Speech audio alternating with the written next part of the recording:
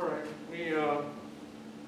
the talk for today will be given by Dr. Jim Griffioen, our faculty member here, and also the director of NSF. The title of this talk is Fabric, Rethinking the Way Network Applications Are Designed. Okay, he will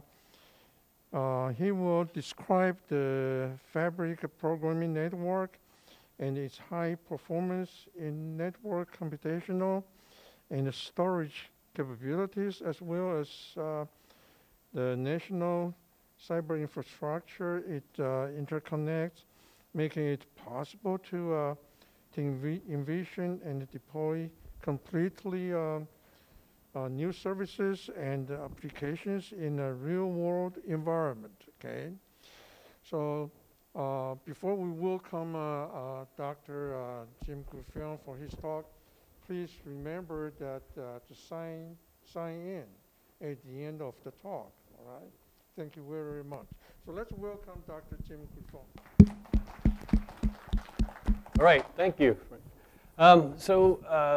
Yes, so I'm actually going to talk a little bit about Fabric today, and actually perhaps even less about Fabric and maybe more about how you actually might use Fabric. And by the way, I should also mention that I'm sort of representing the Fabric team, and there's actually several faculty involved in this, as well as staff members.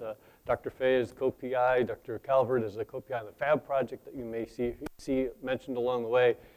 We have several other staff members as well that are involved in that, and so I'm actually representing a lot of their work. So let me just start out by taking a look at the internet. And the way the internet works today is that you have the internet, and then you connect your devices to the internet, whether those be mobile phones, whether they be computers, desktop, laptops. And then as programmers, as computer scientists, we often write programs that are going to run on these systems. And oftentimes we use what's called a client-server model. You may be written applications that way. And these applications are designed and run at the edge of the network. They run on the systems that are located all around the edge of the internet. And the internet itself basically is just a store and forward mechanism that actually has routers inside the internet, and their job is to get your packets from where they enter the internet to the destination on the other side of the internet. So that's its goal in life. That's what routers have been doing for years. They do it extremely well. This model has worked very well over the years, but the reality is that it actually has some problems. So if you think about the internet, it's basically just forwarding net packets. It sort of magically happens. There's protocols and routing systems inside of the internet that decide where your packets need to go. They pick out the path. You have relatively little control over where your packets are going through the internet. And all the coding that you're doing always runs at the edge. And even if you say, I'm running in the cloud is technically at the edge as well of the internet. They may be located, in some cases, sort of in data centers that may be located near internal ports of the network, but effectively, you're running code at the edge of the network. There's all sorts of other security-related problems related to authentication, knowing where data originated, provenance of data. So the question is, what if we could also not only program the edge of the network, but we could actually program the network itself?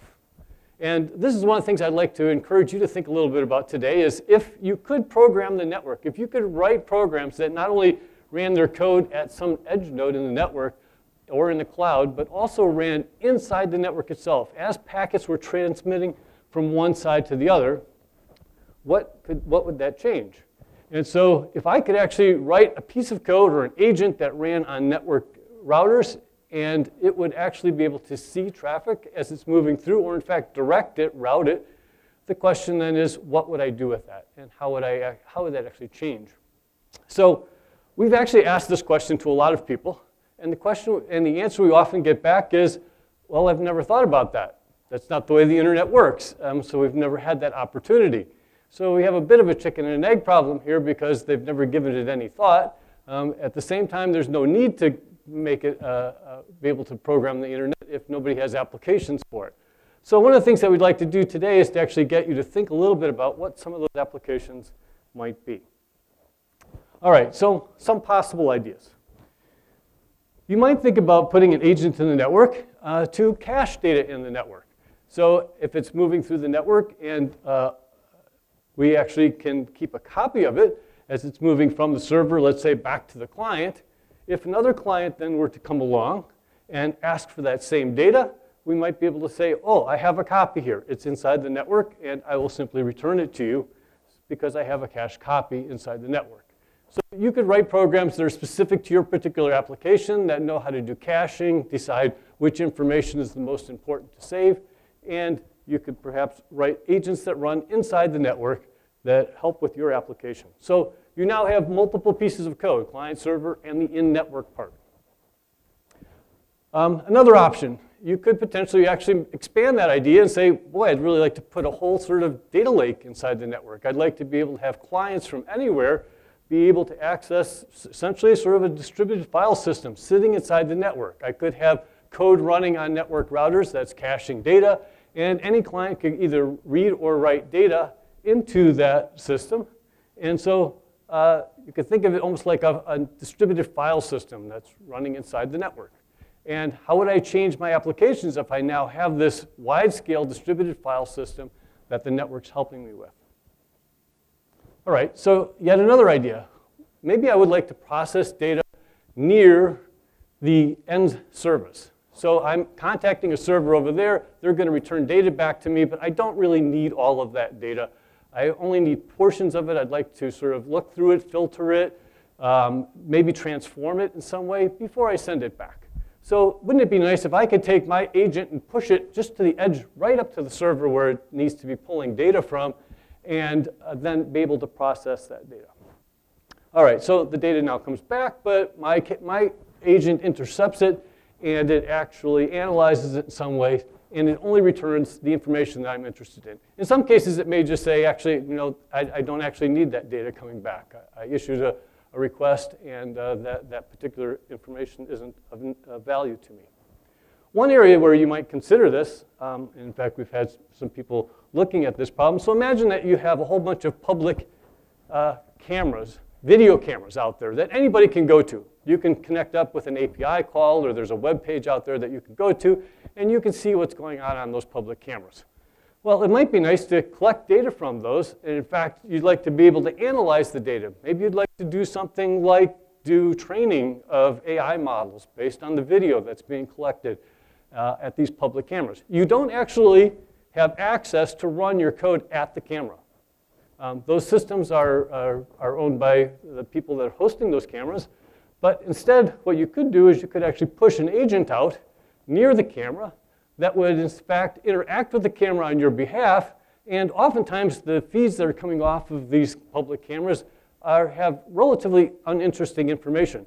If they're pointed at a parking lot or something like that, it may be great for counting cars during the day, but at night it's kind of boring and uninteresting, and you really don't want to be sending the data back. So you can interact with those things right now from a client by talking to them, but you'd be pulling in so much data that it would create an implosion as the data comes back toward the clients. So you could imagine that these systems are actually sending data to your agent, and your agent only returns the information that's actually of value to you. So you could imagine writing sort of a distributed application now where the servers and the clients and the code inside the network all make up the application. And so the question is, what would I do with these things? And it's one of the things that I'd really sort of like you to give some thought to as to what you might actually do if you had such a system. All right, so this notion of everywhere programmable really sort of changes the way we think about writing applications. We've never had that ability before, and the question is, what could I do with it? Well, one of the areas that you might think about using it is in IoT applications. So I gave you a couple there. I'm just listing a few more here as well. But IoT applications, oftentimes, so think about all the IoT devices out there, the doorbells that you have out there, the HVAC modules you have on your wall, they're all sending information back. They typically send that information back to the cloud. And so there's basically a model where you have devices at the edge sending to a data center somewhere where the cloud is then processing that information. That model works relatively well as long as you've got very good network paths, great connectivity. There are examples where we've been working with some folks who've been looking at using these things to monitor storms and hurricanes. Well, these Internet of Things devices sending data back work really well, except for when a hurricane or a storm comes through and knocks out the internet. The question then is, could I have taken some of the cloud computing capabilities and pushed it out toward the edge or pushed it out toward where the services are and put it into the network so that whatever is still available and running can form a cloud of sorts and be able to share information. All right, another area that people are looking at applications is if you need to provide very low-level latency. So it may be that you are doing some mobile applications or autonomous vehicles where sending things into the cloud, waiting for that to process it and send you back the response is just too long of a loop.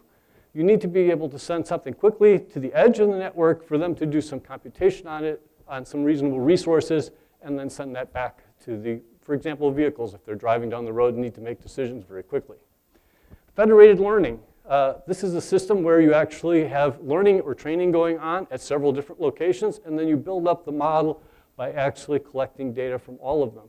So in this case, you may want to actually push federated learning into the network.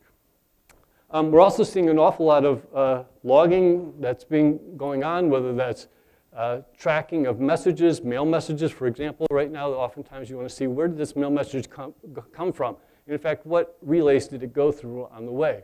Or what packets, what routers did packets go through on the way?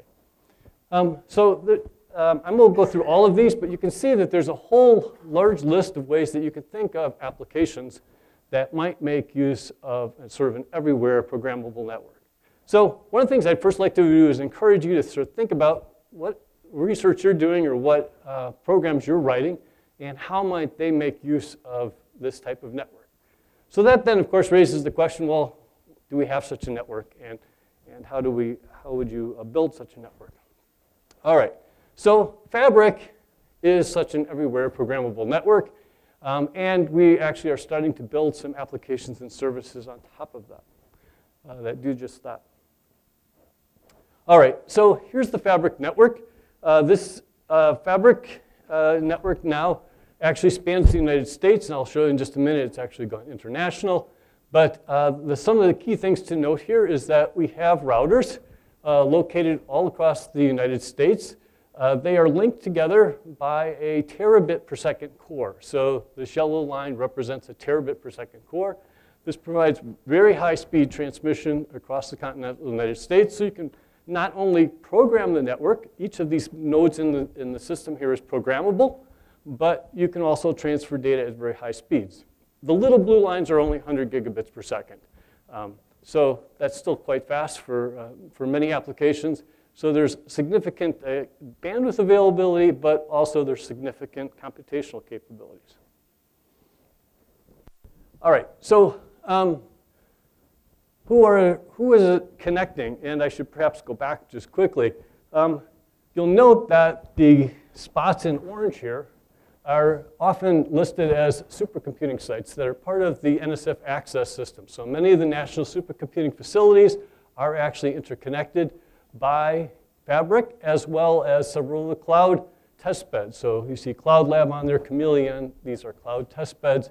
And in addition, there are some of the wireless network test beds that are connected on. And what's not shown so clearly here are some commercial cloud providers as well on both the East and West Coast. All right, so not only is Fabric this test bed where you can try it out, but it actually interconnects real systems, and it allows you to actually run real applications across that. So this just shows a couple of the systems there that we, in fact, interconnect with Fabric. All right, Fabric was recently extended through another program called Fabric Across Borders, or FAB. And so it now interconnects to sites both in Europe and going that direction, and then also to Japan, Hawaii, and sites off over here. And you can see that there's actually some major research sites, like CERN is located over there, where they have some of the high energy physics work going on. And we also then can reach some of the sites where data is being collected also in South America through a connection down there in FIU. So it's expanding not only nationally, but internationally as well. All right, so who's involved in Fabric? Well, first of all, this is a project funded by the National Science Foundation as part of a mid-scale funding opportunity. It started in 2019, and it went first through a construction phase to actually implement all the routers that you saw around the nation, the links that connect them, and also then connecting into each of the facilities that are near the endpoints of the system. The key players here are UNC-Renzi, University of Kentucky. Several of the folks that are working on the Fabric project are here today. Clemson University, the University of Illinois, and the backbone itself is being provided by ESNet. So many of the high-speed connections are being provided by the Department of Energy's ESNet. And I should say there's a large number of other facilities at the endpoints that are working with Fabric and connecting in as well. So over 20 organizations that are part of that. Okay, so basically, hopefully I've convinced you that there is a need for an everywhere programmable network. And it's not only that you need to be able to program these routers, but they need to be sufficiently capable. That is, the routers in the past have been sort of lightweight in the sense that their goal was to just forward packets. If we actually want to do things like run machine learning on them or training, we're going to have to have significant computation inside the network. So this nationwide programmable network offers compute and storage inside the network. In particular, we have things like GPU cards, we have FPGA cards, we have programmable NIC cards that can actually process packets directly on them. There are actually some programmable switches inside the Fabric infrastructure. And these also have the ability to provide quality of service. So you can actually go and say, I'd like to have a particular amount of bandwidth or a connection with a particular latency.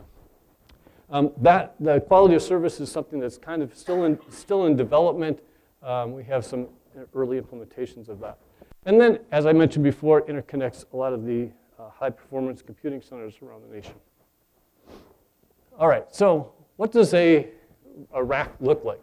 Our current racks, and unfortunately I can't see it on my screen there, so are typically look much more like a supercomputer than a network router. So it's actually a rack of computers, and it has a control node that actually operates the overall set of systems there.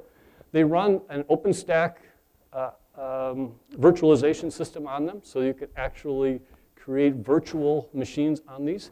Each of these machines has a multi-core CPU. They have large amounts of memory on them.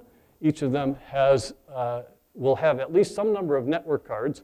And then they may also have GPU cards, and in a few cases, they have FPGA cards as well.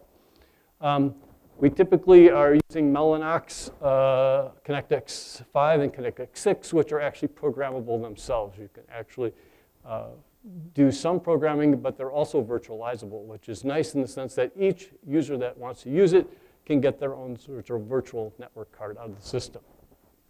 A key feature here is that what we're using in OpenStack is what's called a kernel bypass capability.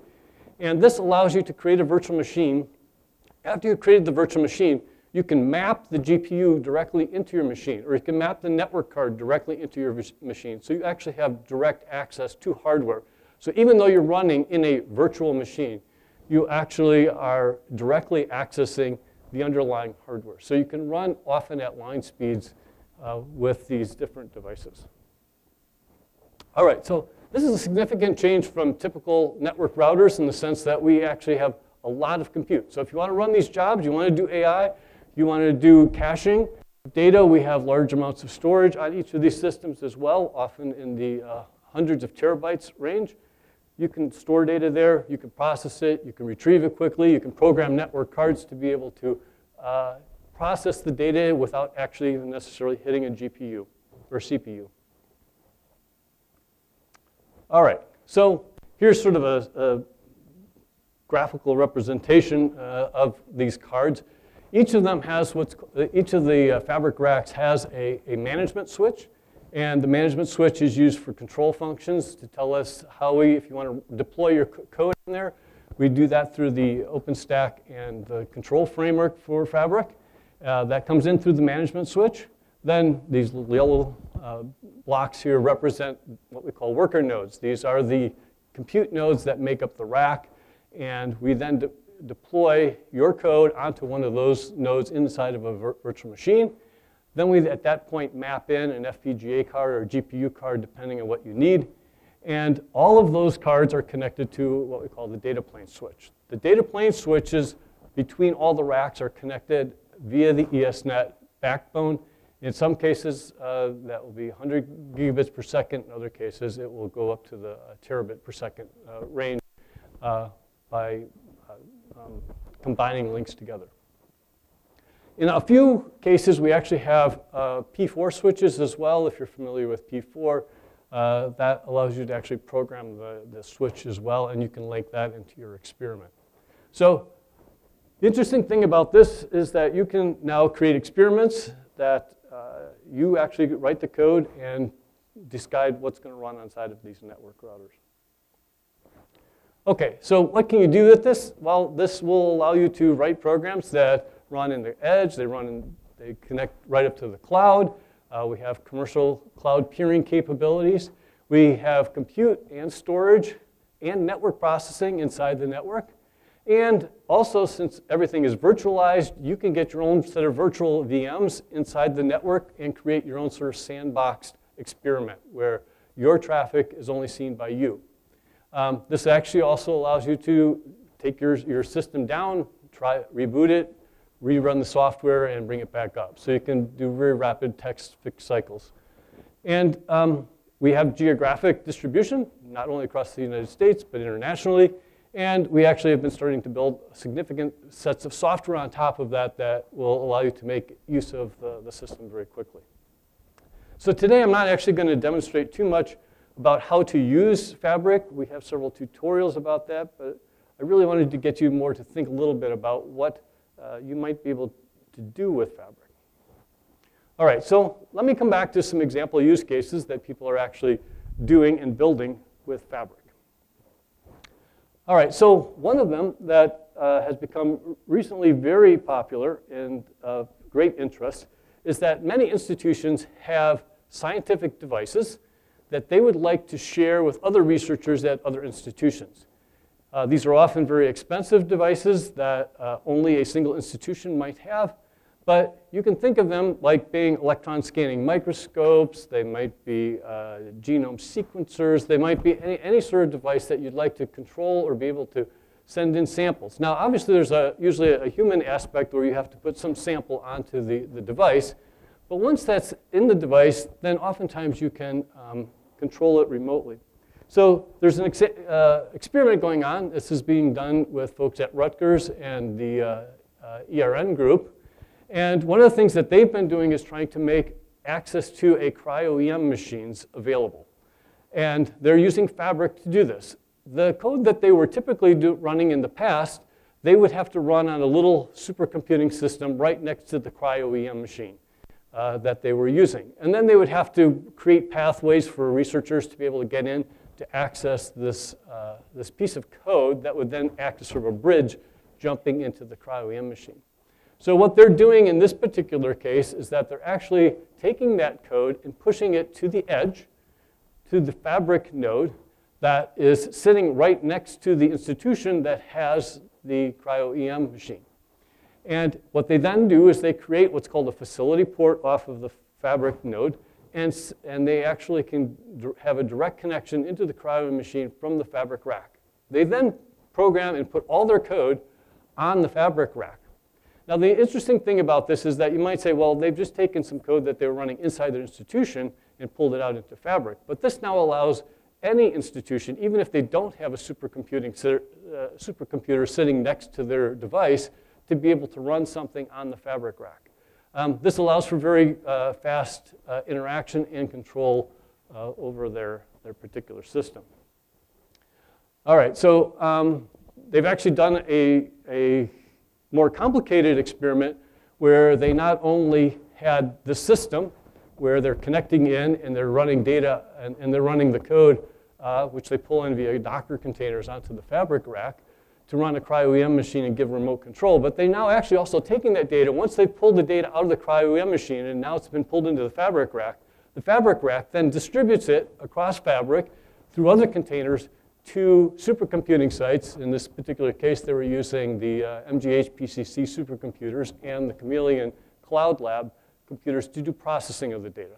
So in this case, they combined several things together to do both remote control and remote access, as well as being able to then take the data that's coming off the feeds there, send it into Fabric, and efficiently transmit it and break it apart and send it to the appropriate services that then needed to compute on it. So here's an example where they pushed several pieces of code into Fabric.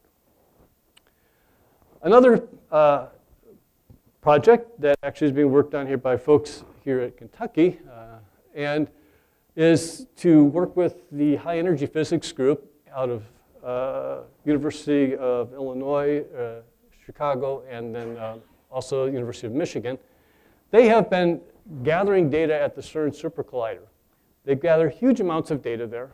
And one of the things that's been a problem for them is that in order for their clusters to work on that data, all the nodes need access to it. It's huge amounts of data that they'd have to pull back across the Atlantic. So what they've done as a first step to solve this problem is actually to take their code, which they've actually implemented, which would typically run here in the States, called ServiceX. ServiceX would go grab the data once from CERN, pull it across the Atlantic, cache it there, and then allow all the supercomputing centers in the United States to access that data from the ServiceX server. What they've done is actually push that code. Now, instead of being here, they pushed it right up toward the CERN resource out there, and they are collecting the data locally, massive amounts of data. They filter it, decide which data needs to be sent off to clients, and then they send off only that data there. What we've been doing here as part of the project at the University of Kentucky is to actually say, well, we can actually make use of a new protocol called Named Data Networking, NDN. And NDN, unlike the TCP/IP connections, NDN allows you to actually cache copies of the data as it's moving through network routers. So as we start pulling the data back across the Fabric infrastructure, the data is actually being cached inside of all the routers that it goes through, so that any other client that then asks for it can quickly pull it directly out of the data, out of the network without having to go all the way back to the ServiceX service. So here's a situation where we're combining edge processing with in-network processing to be able to make very quick and efficient access to data for services that are computing on it. All right, I'll just go through a couple others here. There's also a cosmology example where they're collecting data off of instruments in, I believe, in Chile. That data is now being pulled across the Fabric network and then being distributed to several different researchers that need that data. They're applying some in-network processing. I'm going to just kind of quickly move through that for the sake of time. Another example is weather information that's being collected by radar, and I believe they also now have drones out there that are collecting this. They're sending it into the Fabric network where it's being sort of pre-processed and then pushed out to supercomputing centers based on where the data needs to go and where it needs to be computed on. So you can imagine, here's another example sort of measurement devices out there that are sending data in, and we need to process it en route. All right, so one other system I'd like to sort of tell you about that we've been working on here, and this is some work that Hashida, who's here today, actually has been working on. We call the one-way latency service, or the OWL service. And the idea here is that it would actually be really nice in many cases to understand what's going on inside the network. can you tell me how long it takes for messages to fly around in the network? This is actually a relatively difficult problem to do because of clock synchronization. It's difficult for you to actually measure the time it took from leaving one network node to arriving at another network node. Or I'd like to know how long it took to get through a network node. Am I experiencing some congestion? Is it taking a long time to process my data as it's coming through the system? I'd like to be able to time these things and be able to get very accurate information. So one thing that we've been looking at is it possible in Fabric to actually give the community a network service that would allow them to know what the latency is? So measuring round trip is easy. You timestamp the packet at the source, you send it to the destination, and it comes back, and you then subtract the time that it was sent from the time that it was received, and I now know what the round trip time is. But if you want to go just across the network, then there's some additional issues that we have there, okay?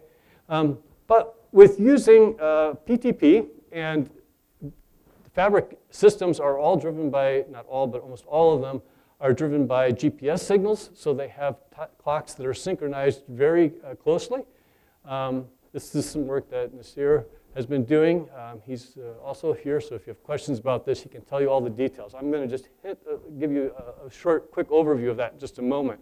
But the idea here is that by having clocks that are synchronized, I can now timestamp it at the source, and then I can send it off to the destination, and it makes it possible for us to measure the one-way latency just by sending a single message. We could also do it in both directions, so I can find out what the latency is going from one site to the other and vice versa. All right, and ideally, what we'd like to do is do this between all locations and all sites. And so in this case, you'd be able to tell me, how long does it take for a packet to fly from this router to that router in the Fabric network? All right, so you can see where this type of timestamping service could be extremely useful to a wide variety of applications.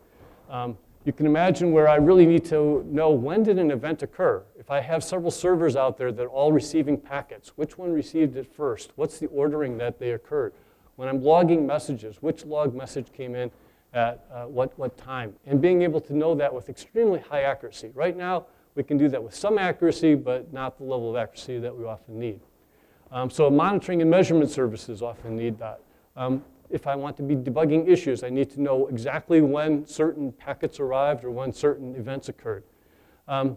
It may be very important to identify transmission delays. If I want to predict what the performance is, which network hops should I be using? Which systems should I be using? Being able to understand these very fine-grained timing mechanisms are important.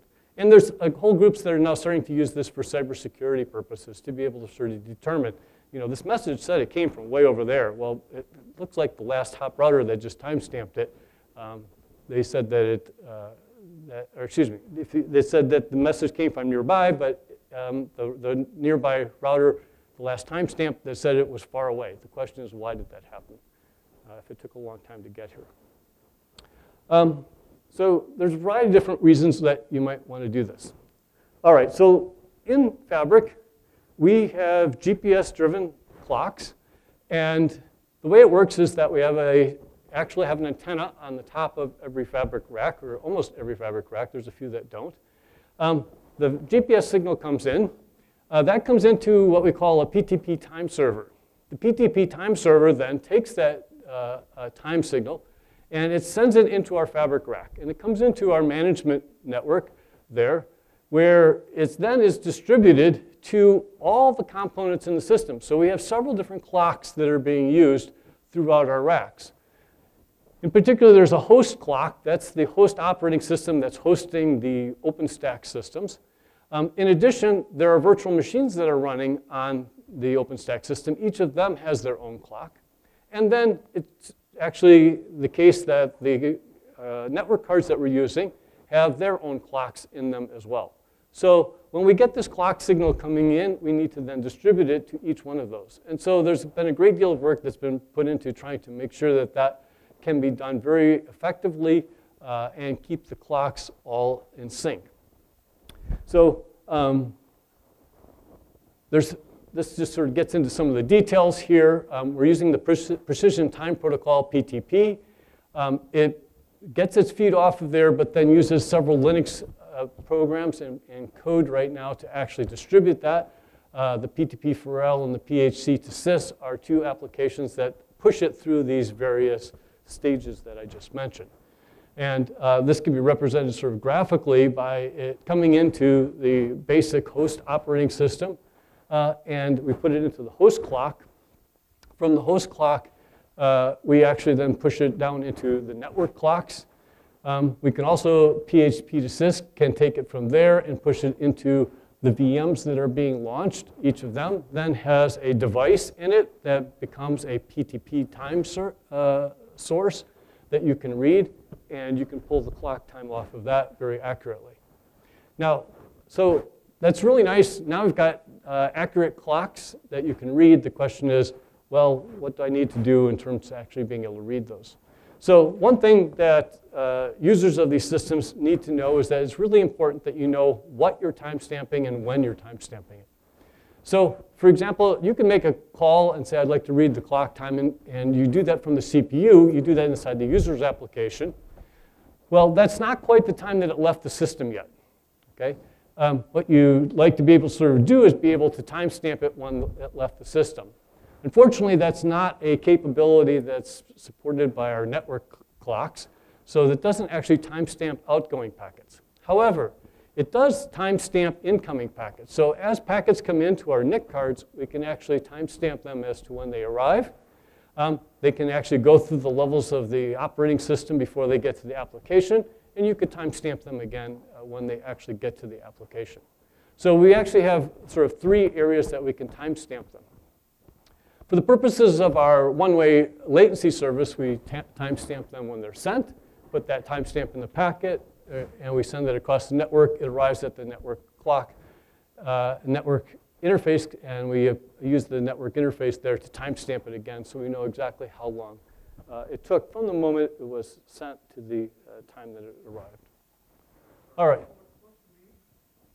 Oh, network interface card, yes. Yeah, the network interface card. Thanks for asking. All right, so if I can figure out how to do this. So this is work that Mommy did just recently. And if I can get it over on the other screen here. That's not going over there. Maybe I can get out of this temporarily.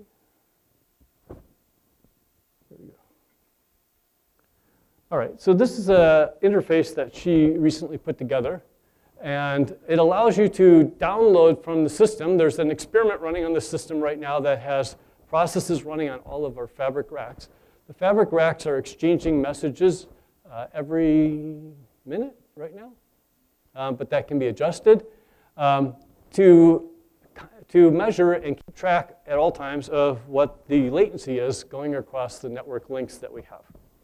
So given this, and I guess maybe I better quickly download again just to make sure I've got up-to-date data. You can go over here and you can select which network node you want to go between. So this star is a node in Chicago, the Starlight system, and I can select another node here. So let's say that I want to go to, we'll just go to UCSD, that's California. So Chicago to California. We can submit our query here, and it will come back, and you can see it's highlighted in red on the chart here, which links we're actually monitoring. And if I scroll down here, you can see that the latency right now is bouncing around between 22.94 milliseconds, right, and 23.04 milliseconds. So we're getting a little bit of variation over time over the last 3 hours, but actually it's staying reasonably consistent. And so this service is actually available for anybody to be able to go out and look at it and pull the data from. If I go back here, I can pick a more interesting one. I want to go from one side, CERN in Switzerland, to Hawaii. Where's Hawaii? Is that Hawaii? I can't see from where I am. Okay. So if we submit that, It should draw a new red line showing us the links that it's actually set up, and it can then come back and tell us what the current status is. Oh, it looks like it slowed down from, this seems longer than yesterday. So they must be experiencing some network load. But we're still only bouncing around between 111.14 milliseconds and 111.26 milliseconds. So you can see we're getting very fine-grained thing. Mom has something she'd like to add.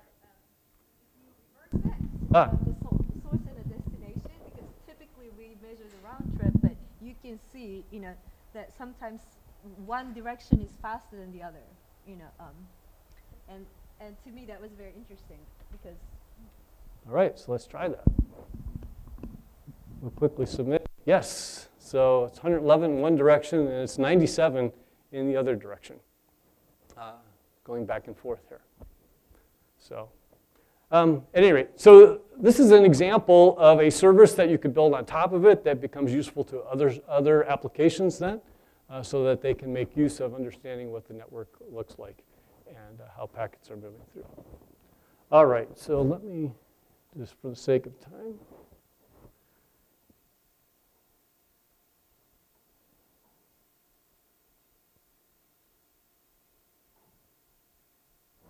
All right. So how do users use Fabric? Well, basically, there's a portal that you log in. You get a user account. You log into it. There are multiple user interfaces. The one that people are most familiar with and most often use is a Jupyter Hub. They log in. They get a Jupyter Hub container. They can then run Jupyter Hub notebooks. The Jupyter Hub notebook has commands in it in Python to be able to create your slice and specify what you'd like in terms of your particular application. It starts up the VMs for you on your behalf. And then once that's all done, you can then log into your VMs at that time. And then you're free to deploy whatever code you want. You can deploy your code directly from the Jupyter Hub notebooks, or you can deploy your code by actually logging in as you would on any other system. All right, one last thing I'll just mention to you. Another thing that our team's been working on is what we call MFlib, the Measurement Framework Library. And this allows applications to very quickly deploy code into their own experiments. So if you want to do some measurements and monitoring of what's going on in your own experiment, you can do that relatively quickly. It's an automated measurement system. So you create your slice in your experiment. You put VMs at the routers that you want. You start them up with the Jupyter Hub notebook that I mentioned earlier. But then at that point, you run MFlib. And MFlib will go off and find all of your router instances. And it will automatically instrument it, put code on it to start up services to do measurement and monitoring for you. And there's several things that we collect. We collect numeric measurements. So we can tell you things like what's your CPU load, how much memory are you using, how much disk space is being used, as well as event logs that record events that may have been going to things like the system logs. And in some cases, you may even want to do packet traces. We have some capabilities for doing that as well. And then it becomes very easy to visualize that. All right, so the way you would do it, you might sort of set up a 3-node topology. You might pick out 3 nodes across the Fabric network, and you connect them together. What we then do as part of MFlib is to actually create a parallel network so that we don't interfere with your traffic. We can also do it over the other one as well, and many people, that's fine. They don't care if you interfere with their traffic. But if you really want to keep your measurements separate from the actual experiment traffic, we can actually build out a separate measurement plane for you. And we put in a measurement node. We add one extra VM on a different rack. This is often located on what we call our EDC rack. And that rack is responsible for collecting the data. So at this point, we then instrument it with software. In particular, we're using Prometheus and Elk with file beats and exporters to send the data from the nodes. So it does this sort of in a limited amount of additional overhead to the actual nodes that were being monitored. And then we actually can build a system through the management plane that allow you to get access to the graphical user interfaces that are part of the measurement system. All right, so what happens? Well, once you've got that, you can log into your measurement system. It gives you a graphical interface. And you can see all sorts of things like what's your traffic load, what's your load in the system. You can see how many system log events were occurring on different nodes in the system. You can tell uptime, all sorts of metrics that are available. And you can actually dig down into the details oftentimes because we're actually getting very detailed measurement information coming back. We get dashboards that tell you exactly how much network traffic you're seeing. You can see your loads, your system loads, and you can pick out individual routers in the network to see how well they're behaving and whether they're actually doing what you want. So this gives you a very quick and automated way to be able to see what's going on in your experiment. All right. We also have other ways of looking at load and CPU through the ELK system. This is particularly actually useful for tracking packets and understanding what's going on with the packet loads. All right, so I will, without further ado, I think that's pretty much all that I really wanted to cover today. So that's just a little bit about what Fabric is, and we hope you actually generate some ideas in your own head about how you might rethink application design. Now where you now have the ability to program the network, not just the end systems. So thank you.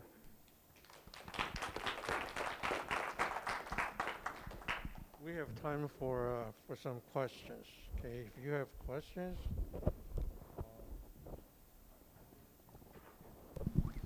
Okay. Yeah, so one of the things that I think has been happening fairly wildly with all of these Internet of Things devices is that you're seeing lots and lots of cloud services that are basically set up as their main charging mechanism. It's sort of like printers were cheap, but the ink was expensive. Yeah, now you can buy a webcam that has, full motion control and so forth for like $10, and then you pay $10 a month for the cloud access for it. So the question is, how does something like that play with this?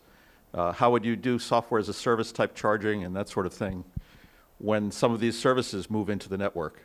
That's a great question. I will tell you at this point right now, Fabric was in its construction phase, and we're just trying to figure out how do we actually make it available for people to program. How do we create that? So we don't have that capability yet, but that is certainly something that is a great question. If you actually have the ability to program them, how do you get compensated for offering these services? There was a project, and I think Dr. Calvert just walked out the door, that Dr. Calvert was PI, and that was looking, they actually called it ChoiceNet, and they talked about an economic plane being built into the network where you exchanged compensation for resources that you were using. So there have been architectures that have been designed and sort of prototyped to look at that particular thing. We don't have any of those features right now in Fabric, but you can certainly imagine that that would be a useful capability. There's Ken. He should answer that question. Actually, I'm going to ask another question. Oh. I'm going to rephrase Hank's question. So today, if I want to program the network, essentially getting a slice on Fabric to run an experiment gives me that ability, right? So once I